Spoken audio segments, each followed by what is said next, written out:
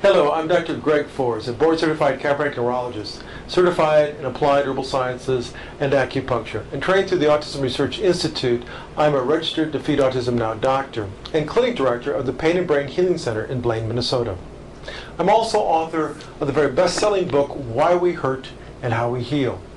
And it is a very good treatise on how you can come to treat yourself chronic muscle pain and fatigue. And as an international lecturer and doctor that lectures to the public, I get asked many questions. One of the big questions is, why is there so much chronic muscle pain? How can I get rid of this chronic muscle pain, and what are trigger points?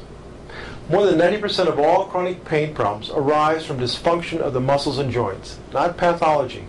This muscle and joint dysfunction arises from physical and nutritional changes in your muscle cells, in your joint tissues, that must both be addressed for real healing and lasting recovery to take place.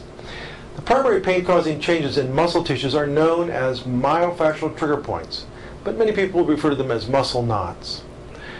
These pain-causing muscle knots obstruct good blood flow in the muscle cells and create a lack of adequate oxygen and nutrition. This will cause the muscle cells to run low on energy. These myofascial trigger points are made up of dysfunctional muscle cells and sensitized free nerve endings that create a painful nerve reflex back into the brain. Therefore, trigger points are hyper-irritable tissues in muscles that create three things to happen. First, the tissue becomes locally tender and can refer pain to other areas of your body. In other words, you could have trigger points, say, in the back of your neck, which will refer pain up into your head, or trigger points in your shoulder that refer pain down your arm. And these need to be removed for the pain to go away. Second, these trigger points will cause your myofascial tissues to shorten, leading to feelings of stiffness. And third, they can cause muscle weakness. So imagine if you have trigger points throughout your shoulder, you're going to have shortened, weakened tissue, which will then lead to more and more difficulty, say a rotator cuff syndrome, which will eventually lead to impingement syndrome, which will eventually lead to surgery, which you don't want. So you want to remove the trigger points and rehabilitate the muscle. These muscle knots causing pain, stiffness, and weakness in your muscles can create alterations then in the patterns of movements, causing even more stress to muscles, tendons, and ligaments, leading to degenerative changes in your joints. This is a lot of times where degenerative osteoarthritis comes from, a lack of proper motion and movement through the joint, improper load bearing, which all comes back to this dysfunctional muscle unit called a trigger point. So this leads to this whole recurrent back pain, neck pain, or shoulder hip pain. The pain, ache, and stiffness will continue until you remove these hidden and active trigger points. How can you remove these trigger points?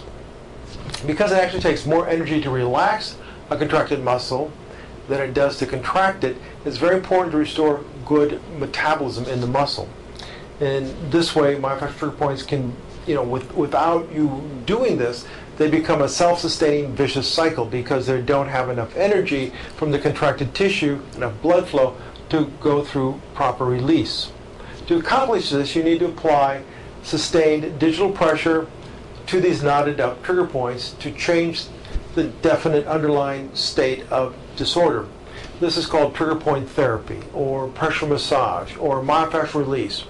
Research has shown that sustained deep pressure on the muscle knot will change the tissue and allow the tissue to be stretched and release the muscle knot. This is called, again, trigger point therapy or myofascial release. By creating these physical changes through this pressure therapy, utilizing sustained pressure, you increase blood flow to the muscle tissue. This brings in needed oxygen and nutrients to the muscle cells. The muscle tissue can then produce more energy, or ATP, allowing it to relax properly. You can see how this, just rubbing the surface of your tissues with a lotion or a vibrator massage, doesn't adequately get at the deep trigger points. As effective as trigger point therapy is, to be truly effective, it takes repeated treatments over time, with stretching of the myofascial tissue after each treatment. So how can you do this? There are many ways that are pointed out in my book, Why We Hurt.